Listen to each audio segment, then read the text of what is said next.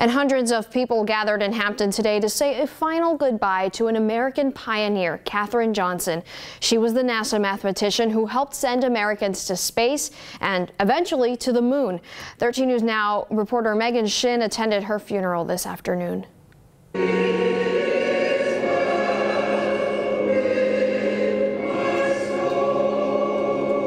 Today, a celebration of life for Dr. Katherine G. Johnson. After 101 years of life, she died last Monday.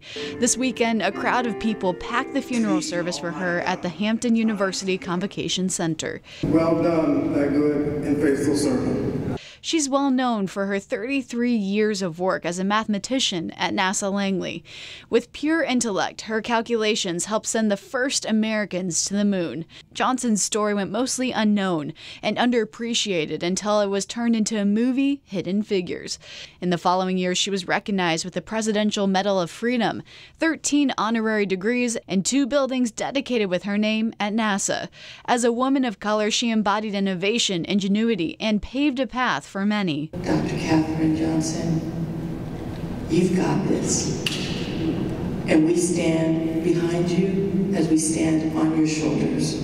But to those closest to her, she's always remembered as a friend, wife, and even a great-grandmother. Mom, you're taking your final trip. Safe landing. We love you. At the funeral, some said she studied the stars, and now she's dancing among them. In Hampton, Megan Shin, 13 News Now.